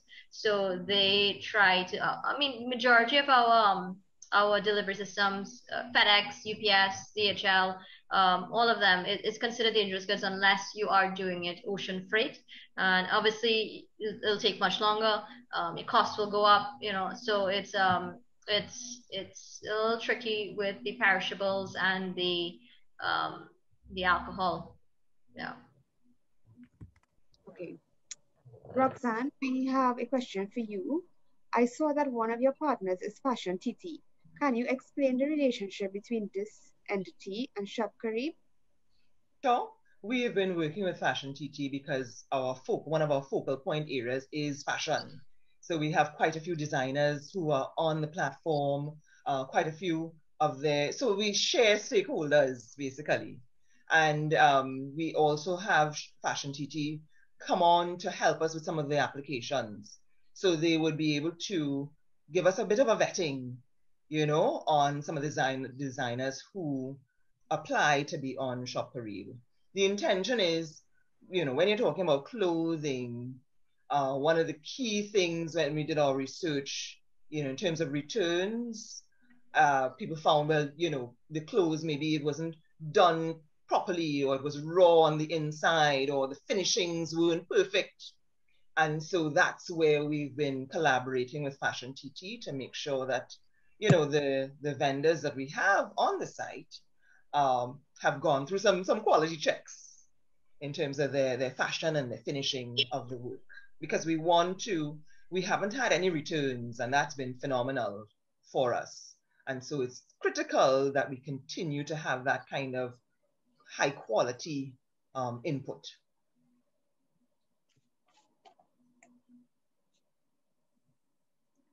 Okay, thank you. And Arthur Lockjack asked, with Graduate School of Business, how do you manage delivery costs? Shipping items from Trinidad tends to get expensive, and many times the cost of shipping far exceeds the cost of the product. So how do you get around that? Or make it competitive and cost effective? On my end, because we have a few different delivery companies, and the amount of deliveries that we send through these companies, we benefit from economies of scale, and we are able to negotiate with them lower prices. We don't mark up our delivery costs. Whatever discounts we get from delivery companies, UPS and SPED and DHL as well, we transfer to the customer. So all our discounts are passed on to the customer. We don't mark up our deliveries. The only way our commissions are only on the sale of the product. And yeah, so that's the only way we try to do that. We also have incorporated free delivery, but it is within a longer period. So we try to assist customers with free delivery, but what we try to do, it will be within a 5 to 7 day period. And we offer free delivery so that way we can collate the products and do a mass deliveries on, certain days in certain areas. So that's one way we try to combat the delivery costs. So customers do have the option to utilize our standard delivery systems, which happens within a 48-day maximum period, or they can utilize the free delivery, which happens within a 5 to 7 day period. I can also speak to that one. So all of our deliveries on orders over $75 are free. I think we started off our entire platform with free deliveries because that allows the vendors to be able to execute their deliveries without the cost of the products going up. So there's one. In terms of the international sales for alcohol, we do it as well, but we use distributors in different countries. So if anybody needs any further information on that, I can provide that as well. And in terms of the deliveries that are going out to different countries, in terms of the price of them, yes, it does cost to get something to the UK, but we found that all of our UK customers are really, really happy to pay the delivery because the pound is, the pound is really high. Things are really expensive in the UK. So we don't have that problem at all. We've been finding more of a problem with staying price competitive in the US, but definitely not the UK. And I think similarly, that's an excellent point Stephanie raised there in terms of, the cost of living in other countries is much higher than in Trinidad and Tobago.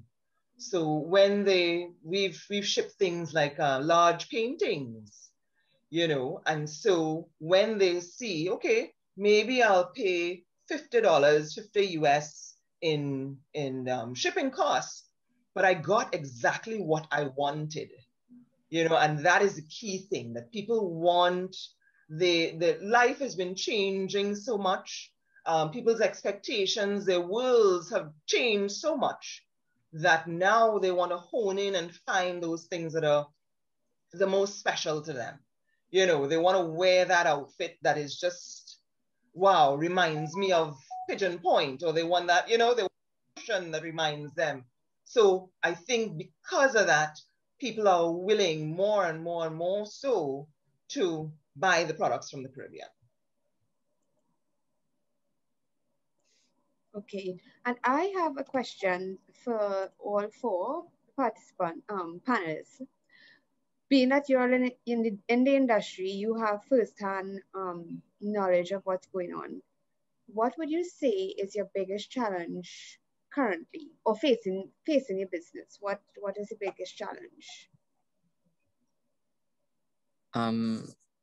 I think that there, obviously, being realistic, there are a lot of challenges that I know that we faced, and I'm sure that the other panelists may share a similar experience. One is that we're not really a cashless. Well, for us in particular, we took the decision not to accept cash or COD payments because one, it's a risk to the driver for accountability purposes, safety, and I figured that it was the sensible thing to do. So we still have a lot of people that I remember that based on the data that was available, there was only 16% of the population had access to credit cards. However, as you guys would be aware, this has kind of shifted a bit with the introduction of the Visa debit card. So now we have an expansion, but in terms of the readily available data, I don't have access to that in terms of a percentage. So, not being a fully cashless society, that's one point. Secondly, I know that a lot of vendors, change is generally very scary for people. I think we have, in Trinidad, luckily people have been able to exist and run their businesses in the same way that they have for maybe 10 years or 15 years. However, with the advent of COVID in particular, people have realized that there is a need. So we still have people that I think are hesitant to take that leap or to be brave enough, I suppose, to do business in a non-conventional manner. And apart from that, we also have, I think that people want to know that you are customer service driven, because I know that there is a bit of skepticism that people have in terms of, of course, when someone is coming to sell you a product or whatever, they say, okay, this is going to be great, this is going to help your business. And then they don't hear from you for the next 6 months or the next year, whatever the case is. So I know that there is that skepticism that people tend to have when they're trying something new. And other than that, what else would I say are challenges? I think that sometimes vendors as well, they have their own logistic challenges in terms of getting things prepared or being structured or being organized, because some people don't even have, for example, a point of sale system, or they don't have their stock inventory updated properly. So in their store, they know, okay, I have 10 shirts, so I have 10 pants, whatever the case is, but is it properly documented? Is there a system in place? So now, particularly with our software that we provide to vendors, it kind of forces them to kind of be a bit more organized, if that makes sense. So I think that sometimes that is a bit, so we do spend a lot of time training vendors and working with them, because it's just about, I guess, walking the road with our partners, and that's what we're doing. So it is a challenge, but I think it's something that is can be worked to solve. Anyone? Rona, Roxanne, Stephanie.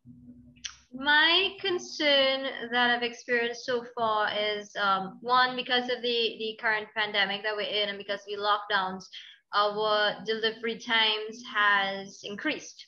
So normally we would have done either same day or next day delivery, but because of the new protocols with the lockdown and the curfews and whatnot, one of the things that we're experiencing is that a lot of the vendors, they may have increased their processing time in that getting the product ready from their storage, because they may not be at their store. So they'll have to come out of their homes and go to their store to get the products, package it, and it may not be same day as the delivery coming. So it may take an extra day or two to get the products out to the customers on time. So that is what we're experiencing right now. So normally we would have done same day or next day. We would have increased it to 3 to 4 days. Just give that buffer for, you know, that processing time with the vendors, and ensuring, you know, obviously we do have to make sure that all our delivery companies, which they do have their protocols like UPS and SPEN and DHL, they already have their systems in place with the security, the COVID protocols, you know, the safeties, the mask and whatnot. So that is upside with us. So we don't have that too much of a concern because they already have things in place. So in terms, yeah, it's more or less the processing time on our end so far that we've experienced. Yeah. Okay. And a very important question, which I think deserves to be answered. Are there any avenues for businesses that offer professional services rather than actual items to purchase? So services. Yeah, so we do services as well. We do products. Once you're able to package your services and whatnot, you can upload the services, and you can have a platform with the services. So it's both services, retail, and wholesale. So you can do business to business as well, B2B.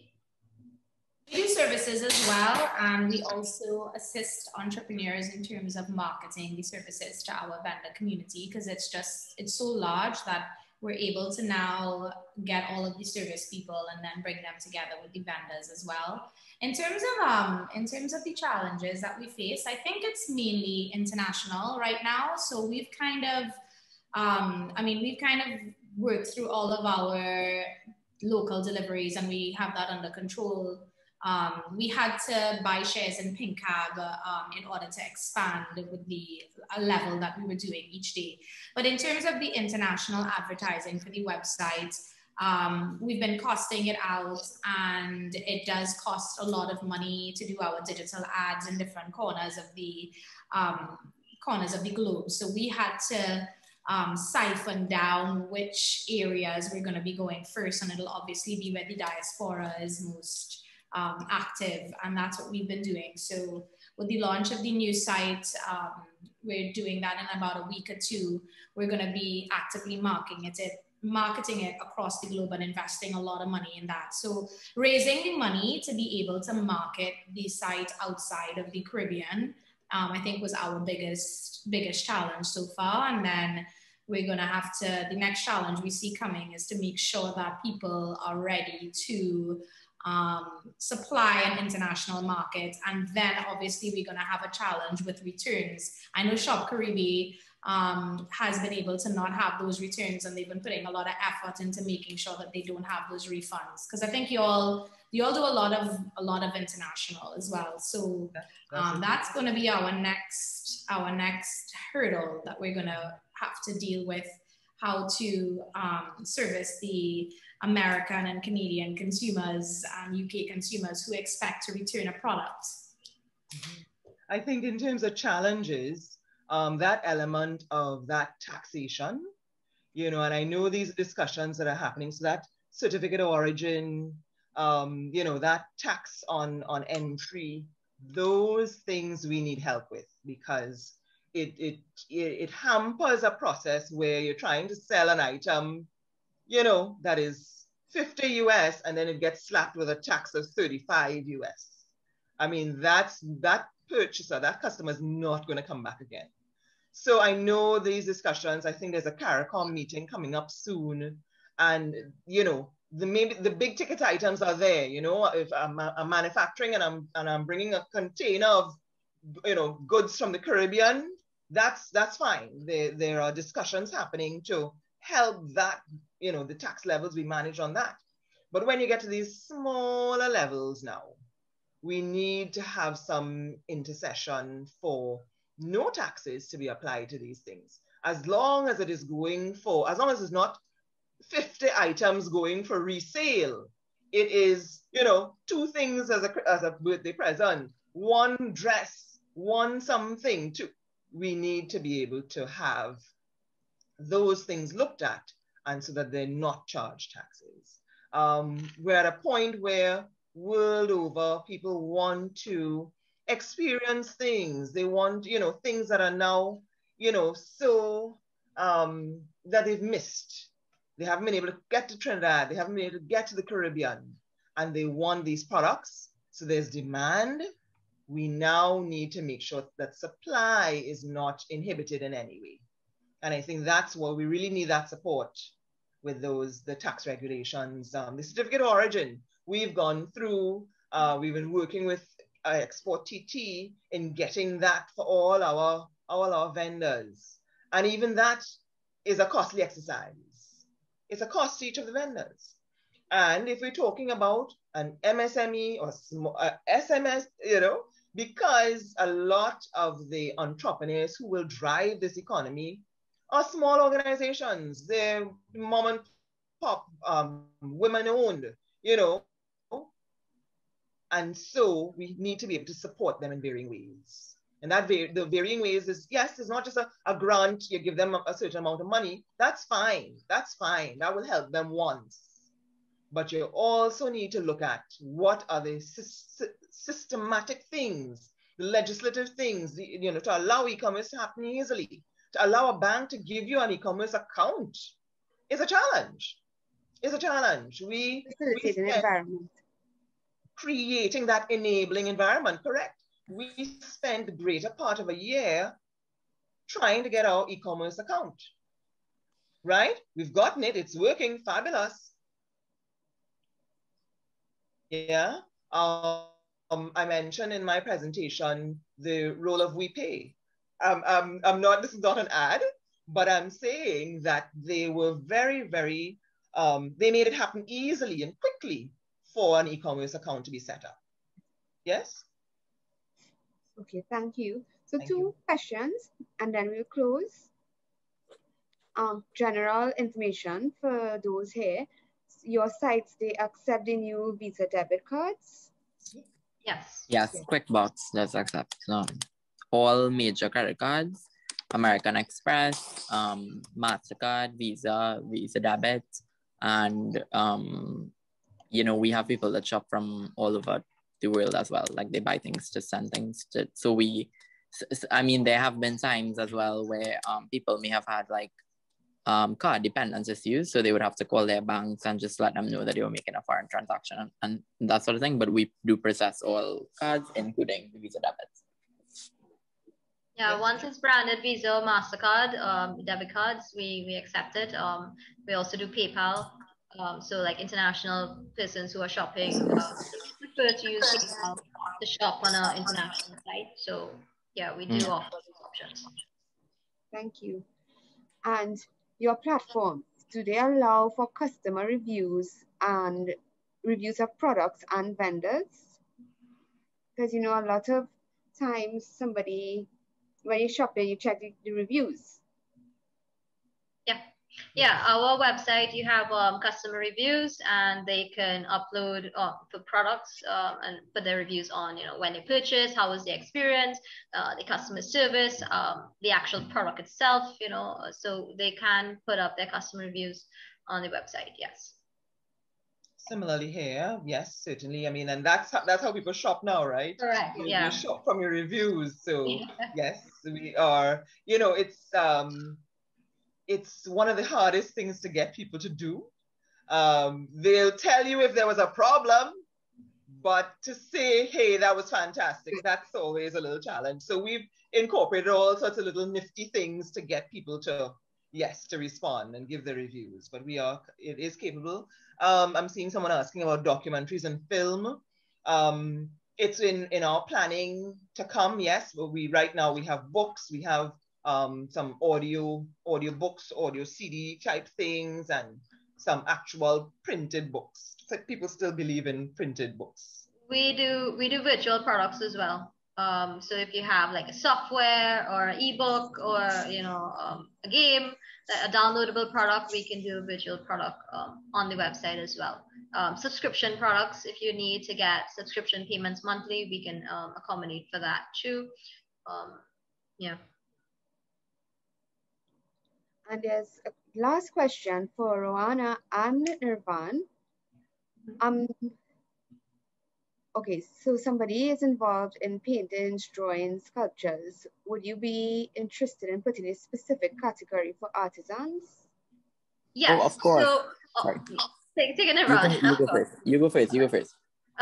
So we customize the site daily. So we do have standard categories, but we don't have all. I mean, there are categories we may not have, like, in case we do, I think we do have some paintings, but if there are, and you need an additional category included, we can do that readily. It's very easy to do. And, once the customer identifies, okay, hey, I want 1, 2, 3, 4, 5 different categories included, is a simple process to just include the additional categories for you and create that section. Yeah.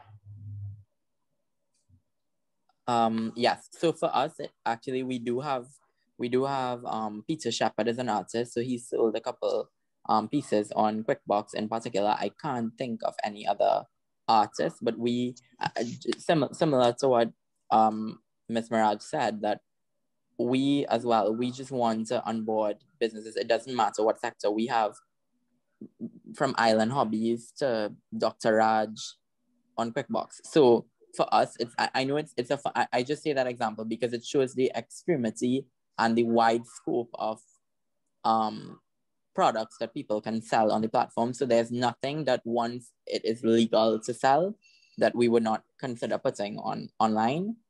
So yeah, once you're interested, we would be happy to put sculptures, paintings, anything of that sort. Okay. Well, in closing, I would firstly like to thank all the panelists for agreeing to participate. For the participants, I'd like to thank you for coming on and staying on. And as we at the ministry strive to drive the e-commerce agenda, we really look for topics that are relevant and would add value to MSMEs. During our research, we realized a lot of information was lacking. So we really want to provide the knowledge and help support in the environment. So thank you all. Could the panelists please stay on? And thank you for attending. Thank you. Thank you, Simi. Thanks for having us. Thank you for all the participants who logged in. Hope it was informative. Yes, thank you so much. Thanks for having me. Yeah, I guess, Simi, I saw some questions. There were persons who were asking for our contact information. I'm guessing you will provide that to them? So I will do a post. There are some questions that were unanswered. So I will do a post webinar sheet will answer the questions and send you contact information and send it out, as well as the presentation. This webinar will be on our website.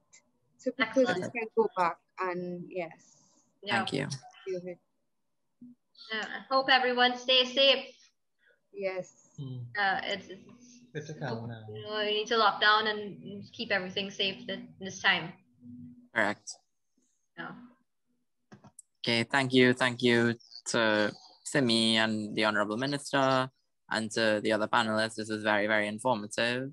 And of course, to the participants who I think have been very patient. We all spoke a lot, so. Yeah, and I think we, all the panelists, we can get together and work together and see how we can, increase the information getting out to the public to let them know, okay, this is available. So I think we can do a collaborative effort to get that information out there with, four of us. And also yeah. And I think your comment, Roanna, about, people being on multiple sites. That is so important, it is, and you pointed about the Google Analytics, that web crawling is an insidious thing. It's essential. Yeah. Yeah. And so people need to kind of work it into their brain It's not just one site I need to be on, or it's Correct. not just, I can be on it's all. not just my own Correct. website. Yeah, that's fabulous. Correct. But people need to be able to find you at multiple opportunities. I mean, and there's no downside to it. You benefit either way. You're getting revenue streams from all the different platforms. So try all. Absolutely.